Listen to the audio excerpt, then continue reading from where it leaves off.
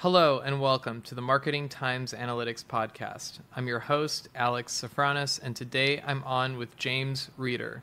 James, would you like to introduce yourself? Sure, absolutely. So my name is James Reeder. I'm an assistant professor at the School of Business at the University of Kansas. I study questions regarding Salesforce deployment and effectiveness, promotions, and adoption of new technology and how it impacts marketing activities. Interesting. So, I guess to start off with, just how have you seen the marketing industry evolve over your career? So I have been out from my PhD now about 10 years, and I'd say there's two big trends. One has been pervasive for a while, but then one of them is, of course, more immediate. So I think the bigger trend, at least to me as a kind of a quantitative marketer, is the application and the use of data at all levels of companies to make better business decision making. And then I'd say the other one is, of course, more immediate, which is generative AI and the generative AI impact on how businesses are conducting their daily operations today. Yeah, it's interesting to see how businesses have started to use data as almost a navigation for marketing decisions rather than the theories I think that were originally used. I think marketing used to be a lot more theory based and use much more high level data. And as the granularity of the data has improved, it has been able to complement the marketing process and make the decisions a lot more fine-tuned relative to what will resonate with their audiences. Yeah, I completely agree with you. I think having a good grasp of your data, which gives you insight into your clients and your business processes, only makes your business decisions more informed and better targeted to the customers that you're going after. So how has Salesforce assisted in that transition of technology? So when I speak to Salesforce, I don't mean the actual software. I talk more about the general concept, but I can say having a standardized deployment that can also then be customized to the use cases of the individual firms allows better insights for the sales agents because of course they need to know more about their customers, more about what should they do. It allows managers to have kind of greater insight into what their sales agents are actually doing and how they're performing. And then many firms are using predictive analytics within Salesforce to develop where their sales strategy should be deployed more effectively. What about in the actual Salesforce that you're talking about outside of the technology? How has the mechanics of sales changed as marketing has evolved? So I'd say there's two big ways. One of them has been driven a lot by COVID. So prior to COVID, much of sales was done kind of face to face.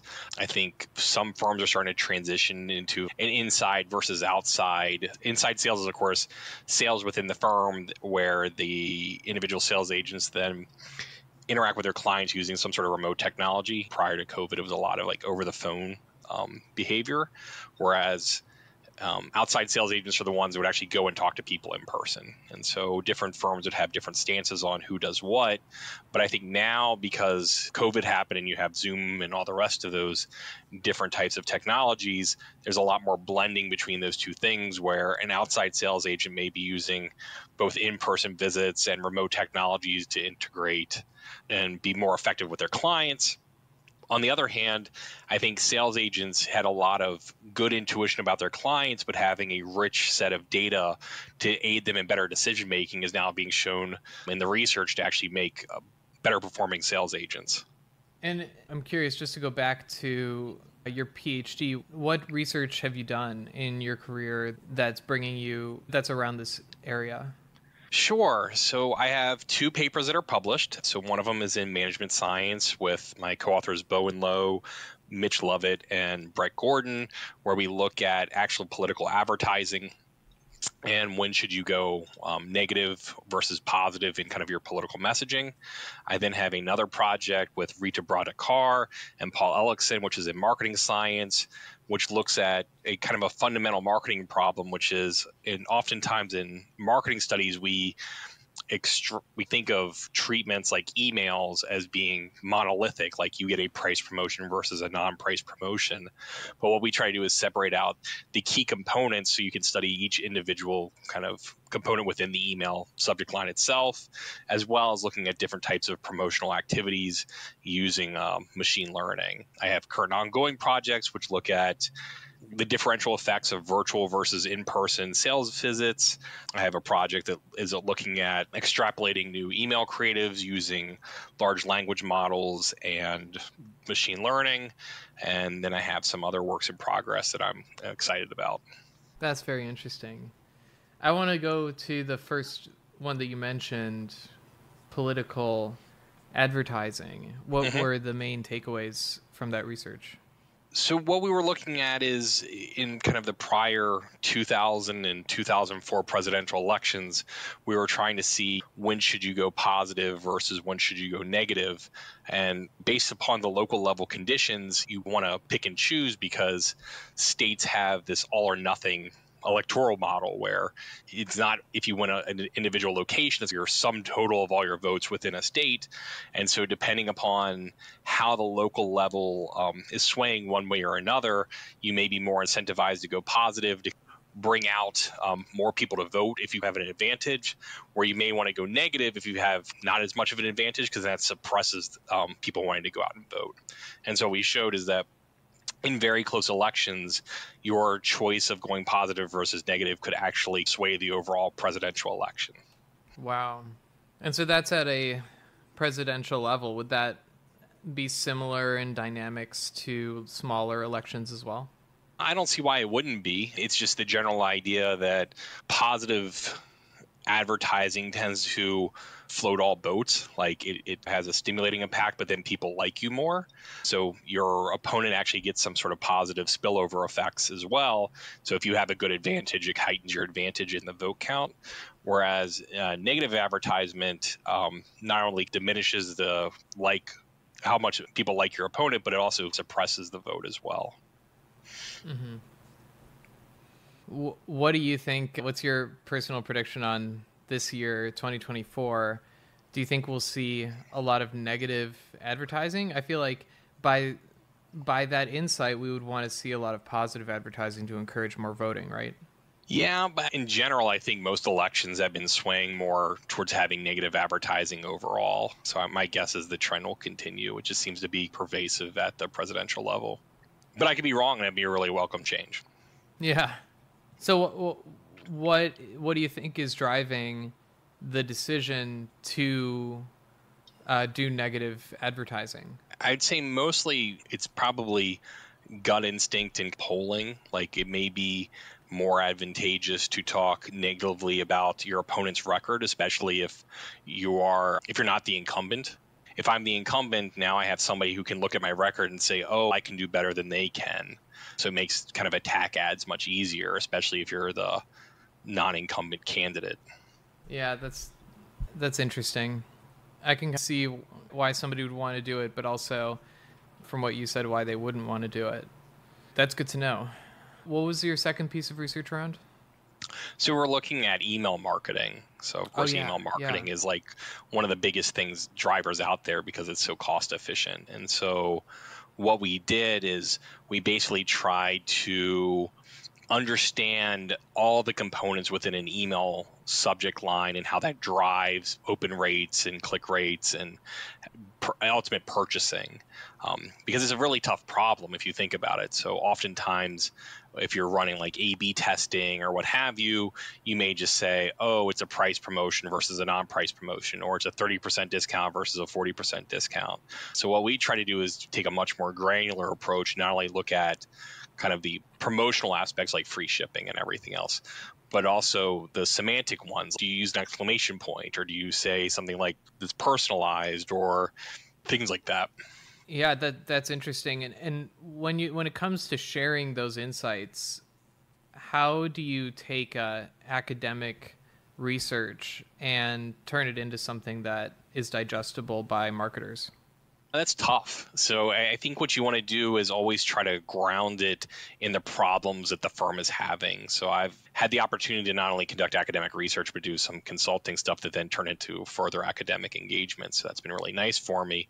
But I think the first step is always understanding what the business problem is, because academic research at the end of the day should not only talk about theories and constructs, but then also provide deep insights that the business community or the public policy community can then digest and actually use.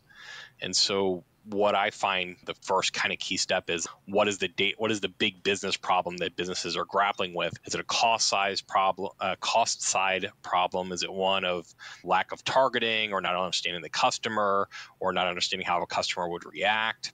And so then I try to take my research and then meld it with those business problems, so then the stakeholders can understand, oh, if I take a certain action, this is actually the gains I will see. And I think that makes things a lot easier for them to digest. When you're looking at email marketing, what are some of the KPIs that you optimize towards?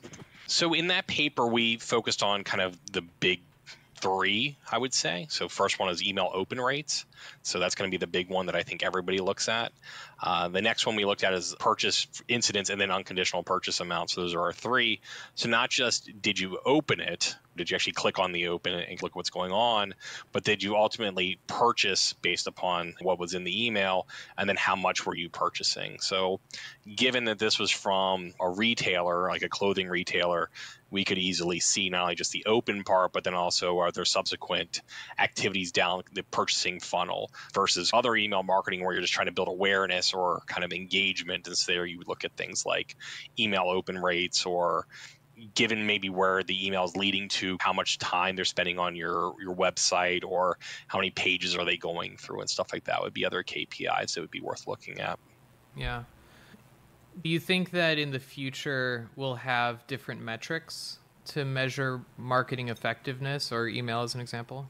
That's a good question. I think it depends upon, especially like where this whole generative AI starts adapting. So given that firms are starting to explore their own chatbots or using generative AI to make their own agents within their business ecosystem, there might be new metrics about how much time are people spending with these kind of generative chatbots, or because the information may be stored, you can look at evolving sentiment analysis amongst your constituency as they interact with these kind of generative AI agents and things like that.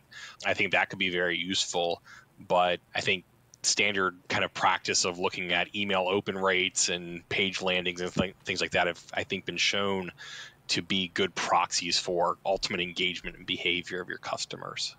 Yeah, I think journey analysis is still in its early stages. Yes. And yeah, I think there could be a little bit more context added to what kind of a journey somebody took for your product. Yeah, and I think given there's like pushback on tracking cookies and things like that's going to create an even bigger problem for online marketers to see the paths that you're taking, not only on your website, but potentially competitors' websites and like information gathering services as well. What's your position on the future of cookie-like technology? Do you think we'll always have tracking and the privacy will improve, or will it go away? I don't know. My area is not necessarily looking at kind of tracking cookies and things like that. I think there's always going to be a tension between giving up too much information. Like, I'm a very private person. Like, I don't have a large internet presence except for my LinkedIn page and a few things like that. And so for me, I am very much opposed to things like tracking cookies, but I can see their value in that it makes things a lot more easier for you. There is no free lunch, and so you're giving up that information for free to these other companies, and then that information is being sold and everything else. So I think a lot of companies are probably going to fight, getting rid of that, because that's a nice, clean revenue source for them. I think it really just matters how much do customers value their privacy against kind of the benefits that you gain from having these cookies, see where you're going, and potentially even giving you like customized interactions with the firm, which I think a lot of people like, the feeling that their experience is customized and tailored towards them. Do you think that marketing is going to become more personalized over time, or do you think there will be a negative sentiment towards hyper personalized advertising? I think to a degree it's going to just get more personalized. I think a lot of individuals like the sense that they're getting the exact product that they've asked for. So, like things like mass customization and things like that are very well seen by customers. And so I think the more you can package a customized marketing plan to a customer without it seeming like too creepy, like you're looking over their shoulder and seeing what exactly they like, I'm going to say that customers are going to find that very beneficial. There's things like Netflix, of course, has all your personalized recommendations. And I think people like to have that kind of sense of this is exactly what I'm looking for. Thank you for these great recommendations. Or Spotify has their app where you can get like personalized new music recommendations or podcast recommendations, what have you, based upon all your prior history. There, I think the personalization or kind of customization of these marketing efforts is seen as more of a boon than, as I would call, like creepy marketing, where people are tracking you and seeing what you're doing. Yeah, that's true. That's true. I agree. I think that there will be an appreciation for the specificity or at least the relevance of the marketing that people get in the future. Yeah, I think there's like a spectrum of it, and it's going to really come down to what the person likes. I remember hearing a story from a couple years ago that I think it was like Amazon was looking at actually having customized products delivered to you like almost like a subscription box, and you could pick and choose what you wanted out of that and then return the box and kind of pay for it on the spot as a way of breaking into this kind of like daily or weekly product use rather than you going to like a convenience store or something like that. I think if I saw like an Amazon package that I didn't order just show up on my doorstep that had a bunch of goods that I was actually thinking about buying, I might be a little bit nervous at that point, personally. Yeah, a lot of things are hard for us to fathom in our current state of really like free choice. We have a lot of freedom with regard to which products we choose, and it's not a very comfortable feeling to have that choice taken away. And I think that's a lot of the reason why the voice based purchasing hasn't really been adopted, because I don't want to just tell my Alexa to buy a certain product without seeing which product it is of the different offerings. I don't think that trust level is there yet with recommendation tools. I agree. And I think to your point, I've seen articles where there's a revolution or a revitalization in retail space because individuals want to go and see and engage with the stuff that they're buying as well. I think there's like a reversal of buying everything online, especially because everybody was locked down for COVID for an extended period of time. I think people now want to go out and actually experience things that they're buying before they actually buy them. And so I think to your point, not only am I a little leery about having Alexa order things from me without me knowing exactly what I'm ordering, I think there's going to increase attention depending on the space of actually engaging with the products that you want to buy as well. Yeah, that I was speaking earlier on a podcast about this topic, about how basically the general populace operates similarly to how individuals operate, in the sense that we as a group have a tendency to shift our behavior similarly, especially in reaction to economic climates and different forces that prevail across everybody. So the example earlier was that as a populace, we tend to get really excited about technology, and there's this hype cycle. And then there's the general cycle that all the technology goes through. And the point is that even as a group, we'll adopt something and then realize, oh, you know what, this doesn't have as much value as I thought, and then move in another direction. Or society will make a move towards online retail and then collectively decide, you know what, I don't love this. I do still want to go into a store. And then we'll see large shifts, large trends in people going back to stores, almost like the group acts as a single body. And to agree with this kind of, I guess it's just more of an observation that people do have similar tendencies Is that something that you've found as well? Yeah, I think if there wasn't some sort of like average behavior in people based upon demographic, psychographic, behavioral characteristics, I don't think we could really do marketing. If everybody was so completely different than everybody else, it'd be really hard to do any sort of marketing at all. Like I taught marketing analytics for a number of years at Purdue, and I teach customer relationship management here at University of Kansas. And I always have students go, we'll go through an example about their age profile, and someone will say, that's not me. And that's true. We can't predict an individual's behavior yet, but we can predict the average movements of people. And if we couldn't predict the average movements of people, then a marketer's job would be even more exceptionally hard than it is today. Yeah. Because for all this kind of sophistication of the models that we have, at the end of the day, we're trying to predict average trends, like average price elasticity, average response to an ad, average response to an email, average response to what have you. Now we're getting a little bit better with kind of heterogeneity, basically assuming that different groups of people react differently, but to target like an individual person's response is still incredibly hard. Yeah, it makes me think about one of the targeting models that I've seen in my career for targeting individuals with physical mail. And that model had a lot of geographic variables in it, at least the first pass did. And we had some questions from the business side of why are we targeting on a geographic basis?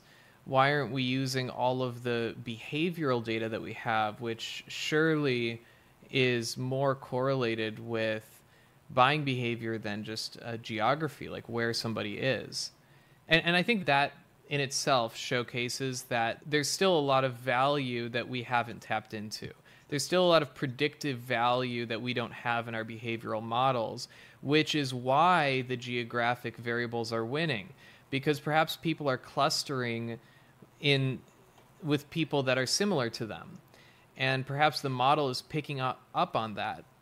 And there could be behaviors that we could collect that would be similarly predictive to that geography, but it's a blind spot. And that's why the model is just going to pick whatever's more predictive. It's unbiased in that sense. Yeah, just to your point, I think you're absolutely right that there is often proxies for things that we want to study, right? I tell my students, you can't have a gift of all the data that you want and in the way that you want it, and you always have to make compromises and trade-offs. And so if there's certain kind of behaviors that could then be brought up in like the culture of what the person's grown up on or kind of the culture that they're immersed in, then likely that's going to be geographic because that's where you live, that's where you interact, that's who you're interacting with. And so geography could often be a strong predictor of behavior just because of cultural items that are, tied to where you live. I can give you an example. We're working on this paper where we're looking at kind of the effectiveness of in-person versus using remote technologies in Salesforce. So I'm a sales agent. Am I going to go talk to you in person, or am I going to use video conferencing to engage with you? And one of the things that we find is in regions with very high broadband penetration, so basically the idea is you have greater access to technology and use technology more on a more frequent basis, the gap between these two things is much smaller than in regions where there's not a lot of broadband access because, as we argue, people just aren't using technology very much. And so if I'm an agent that's now trying to engage with you via technology, you just don't like it because that's not what you're used to. Yeah, it's interesting to think about the information you can gather and from potential prospects, even like with indirect indicators. I think that's interesting to think about, and I've heard that's how a lot of hedge funds work as well. They use all sorts of different kinds of data to indicate certain consumer behaviors and habits, and draw that to predictions. Yeah, I can't remember exactly the name of the paper, the authors. I feel really bad about it, but it was a really neat idea. So in finance, they've been there's data that's available where it's satellite imagery where you can look at parking lots. So you can see how many cars are in a parking lot, and they're using that to pre-forecast earnings and things like that, which I think to your point is using indirect data that then becomes a direct proxy of the things that you're looking for, which is demand estimation and how are people interacting with you. Yeah. I'm curious about how you see marketing evolving in the coming decades, even as far as 50 years from now. How do you see marketing changing? So I think the core foundation isn't going to move at all. I think understanding the customer, understanding their wants, needs, and desires, and then being able to craft something that nudges yourself a little bit closer to that base that is profitable to you. I think that kind of core belief of marketing is ever present. I don't think that'll ever move. I think the bigger things are what are the overall aggregate trends in what people think is useful or novel or important to them. For example, we have the rise of eco-friendly products because we as a society have decided that's important to us. And so that is becoming a greater focus of kind of what the market wants to put forth. I only see that probably increasing as time goes on because people care more about not just where they live, but the overall kind of nature of where they live and thinking about the future as well. Then you have things like what's going to happen now because of generative AI. Is that going to lead us down a path where we can have fully customized movies or songs or whatever that we can just come up with? We're going to have greater personalization with brands is probably something I would say is going to happen. So if you think about how things have evolved between how a customer interacts with a brand, we've gone from take the 80s where basically you saw a commercial for the brand, and then as social media came around, now you can actually quote unquote interact with the brand by using either kind of Facebook or before that MySpace, or now we have Instagram or TikTok, where you have representatives of the brand interacting with their customer base. And then if you think one step further, you get to like generative AI, where now you'll have these chatbots that'll interact with you on behalf of the company that are now kind of programmed with the mentality or the culture of the company to help out with problems. And so there'll probably just be new technologies that allow greater connection between the company itself and their customer base. That makes sense. Yeah, the fundamentals won't change, but the technology will evolve to be just better at what we're better at marketing. It's just everything is going to continue to advance. And I guess that leads me to what are some of you touched on a couple of them, but what are some of the areas that marketing has to evolve in? So I think being a little bit more sensitive to the movements of their customers, which is a really hard target. Where is the customer going to go move next? That's a big meta problem that all marketers face. I think understanding along with that, like understanding exactly what they're looking for, I think is a critical aspect of marketing, because oftentimes a marketer, especially for very successful companies that aren't looking to the market and trying to doing their prospective marketing research, may actually miss out on trends that are really important to them. And so I think a company that can even be wildly successful but be humble enough to know that we don't know what's coming down the road is going to become very important as well. That's a blind spot that I think a lot of companies have, especially the most successful ones, because they are doing things so well, and trying to spend more money to stay ahead of the curve is very important and very critical for your long-term viability, but they may not think that it's that important in the moment. But now that customer preferences can change very quickly, especially with things like social media, staying aware and having a pulse for what are your customers saying is very important. Yeah. Yeah. That makes sense. What about in sales? Do you think it's a similar set of needs in terms of the future progression of how sales operates? So I think so I study B2B sales, so I have to say this through a lens of like business to business rather than business to consumer. But a lot of business to business buyers are becoming more, I'd say, savvy. And so it's less about trying to sell to them up front, but more about giving them the knowledge they have, so then when you come to the table with them, you can have a more informed discussion about what's going on. So having a good web presence as a B2B company, allowing them to know what's going on in there and how you may help them, so then the sales agent can do a much more refined, customized, targeted sale, is a big thing that I see in business to business sales. And along with that, I think it's being able to get greater information about your customer so that you know how to pitch to them more efficiently than just a standard boilerplate thing that you go in there and give to them. And I think a lot of that is being guided by doing predictive analytics and studying your past sales behaviors and then being able to use that information to leverage in the future as long as the market doesn't shift too much. And I think that also helps sales managers because if best practices by studying these behaviors of the past, then you can have a more efficient sales team. Whereas before you'd have maybe one really all-star sales team or salesperson, and then have a couple pretty good people, and then you have some other ones in the lower tail. Now you can start adapting and learning from those good sales agents by studying kind of the data of their interactions and behaviors with clients, and then being able to use that information to disseminate across the rest of your sales team to make everybody better. More interconnectedness. Yes. Do you do any research with AI? Yeah, I'm doing. I think if you ask any academic, they're going to say yes right now because I think we're all doing it right now because it's such a big, open question. What are you thinking about? Right now, I'm not looking at AI so much for how does it help customers or how does it help clients.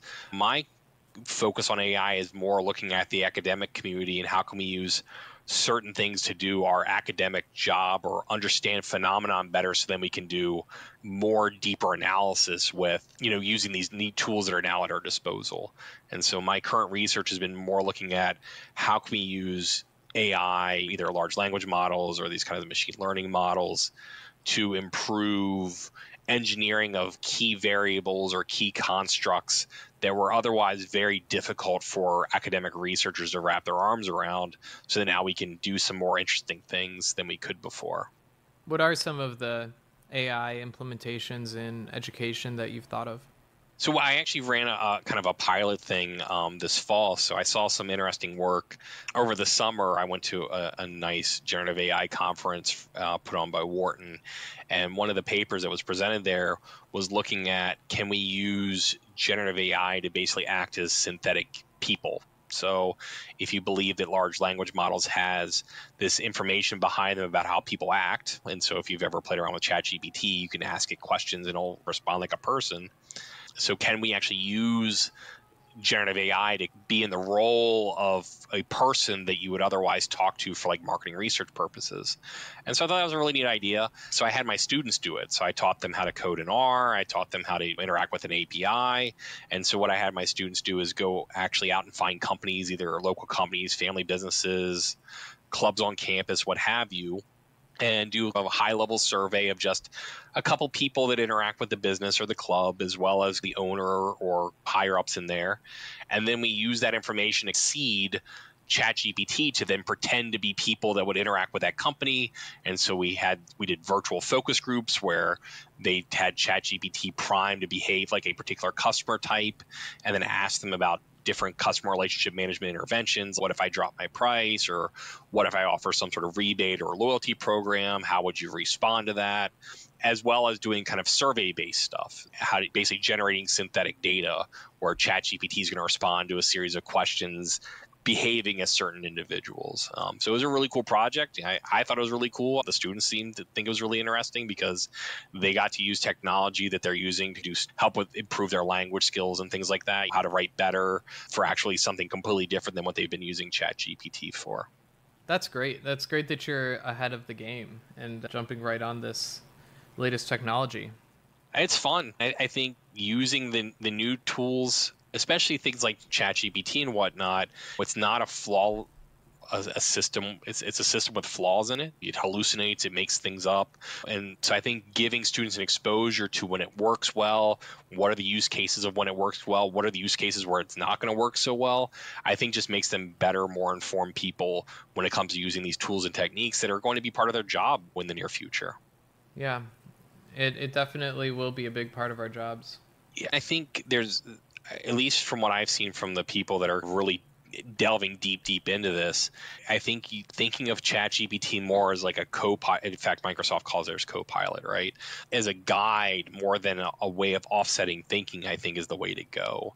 to me, using ChatGPT or whatever comes next down the pipe to basically do your thinking for you, I think is a recipe for disaster. Because if you don't have a good knowledge of what's going on, then things fall apart very quickly. Let's say I don't know nothing about coding and I have to do some sort of coding assignment and I say, ChatGPT, write this code for me, I'm not going to know if it's doing it right or wrong, because it doesn't know if it's doing it right or wrong. It's just predicting the next word in a sequence. But let's say I have some knowledge of coding and I want to go to the next level. Now that I have some basis, I can vet the code a little bit, see what's going on, and actually learn and improve from it. Yeah, it's quite limited. And I was talking to someone on another podcast episode about how machine learning is a more broad application and is much more foundational than LLMs. Like LLMs are the consumer side that's gotten a lot of visibility, but machine learning is much more applicable, especially for business processes, and it's just like a more, it's almost like more specific and reliable just in the way that ways that it's implemented, rather than LLMs, which is almost like the trying to be the solution for everything. And I think maybe that is what evolves into AGI. But there's also a lot of machine learning applications that don't use LLMs. Yeah, I use machine learning pretty much all the time in my research. And I think one of the interesting things, my training, so my PhD is in marketing, but I got my PhD from the University of Rochester. So really, I'm an economist that just does marketing things, because we do a lot of like economics and micro and game theory and things like that in the Rochester PhD program. And to me, one of the things that I think is very encouraging is that a lot of businesses are now actually pivoting a little bit away from just pure machine learning, which is I'm going to predict what's going to happen, to something that's called causal inference, which is I now want to understand why did it happen. And so as an academic researcher, where we care so much about why rather than just what happened, I think that's a really cool thing to see the industry starting to embrace what we've been doing for years now in the academic side of things. And how does causal inference work practically for a business? So I think the easiest one is if you've ever done an A/B test. So I have one concept, so very simple, 20% off on shoes, right? And then I have a 30% off on shoes. That little difference is basically going to tell you what is the value of that 10% change in price. That is basically a randomized control trial, which is the foundation of causal inference. So anytime companies do these A/B tests, or they have some sort of policy change where maybe some part of their business is affected and others aren't, those are all foundational ways that a business is starting to understand why are things happening, so then they can calibrate off of that, rather than just I sent an email out and then this is what happened, so now I'm going to try to predict what happened. The problem there is, unless you're doing some sort of randomization, your results are more than likely going to be biased, and you're going to be not accurately predicting kind of the outcome. Think of the classic targeting problem that a firm has. I have one customer group that is not very engaged with me, so I give them a really good deal. And then I have another customer group that is like my loyal customers, so maybe I don't give them quite as good of a deal. I give them a pretty good one. And then I look and see what are the results there. Since I didn't randomize, I basically had some sort of targeting rule.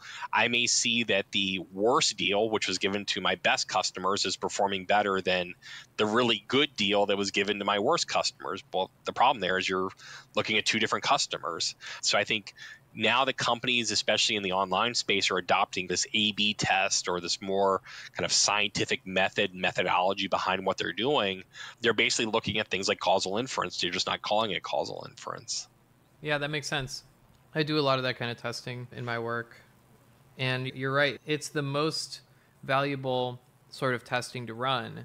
And it tells you what you're doing right. And that's really important, because then you know what to double down on. Yep. But it's tough, right? Firms don't always have the luxury of doing many A/B tests. So I think a lot of where the work is being done now, or at least the gap between what we've done in academic literature for a long time and what's being done in practice in firms, is starting to say, what if you didn't run a randomized control trial or an A/B test or whatever you want to call it? Can we still get insights into how well did it work? And that requires a little bit more econometrics or machine learning or what have you. But at that point, you can start doing some really cool things. That's interesting. I wanted to ask, by the way, what do you have any books that you recommend or any sources of knowledge, anything that you follow to stay up to date on marketing?